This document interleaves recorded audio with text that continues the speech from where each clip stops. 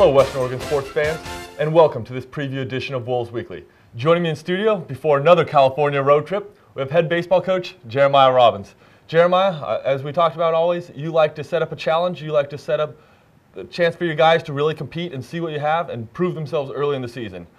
February's been packed for you guys. You guys started the season down at UC San Diego, played them, were able to win the series there, then go up to Sonoma State, win the series there, then traveled all the way to Idaho to compete in the opportunity to play in a tournament there. But now you guys come back to California, face another CCA opponent, another team with some pretty good bats and some pretty good arms. Can you just talk to us a little bit from maybe what you've seen from Cal State Stanislaus or what you know about them?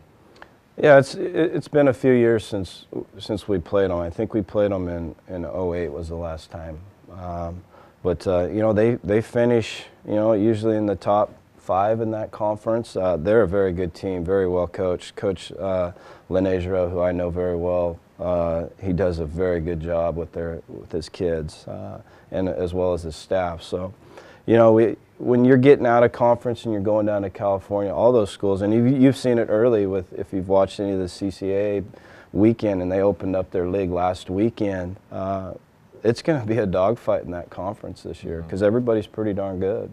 And we know that. We never take an opponent lightly. But the thing we got to focus on as we go down there is playing 4 very good games of baseball, a very good competitive effort whenever we get the opportunity to play. We know this much, Cal State Stanislaus is good, as well as the other 8 weekends of baseball we have past that. They're going to be good opponents all the way through. We'll continually focus on ourselves, not the opponent, because we already know what we're going up against. It's definitely a bit of a jaunt down there. We're ready for it. We've got probably one of the best bus drivers around in Marv. For those of you that don't know, most of those pictures that you're seeing on the website are from Marv. He does a good job of taking care of our kids as we go on these long hauls, and just want to give a little shout out to him because he's phenomenal at what he does for our club. I know the guys all love him, and like you said, hey, there's a lot going on.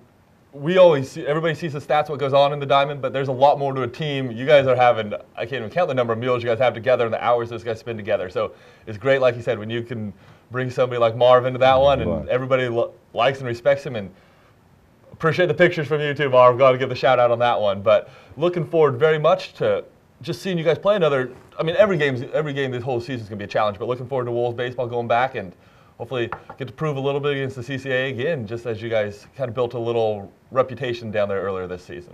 Yeah, we're excited.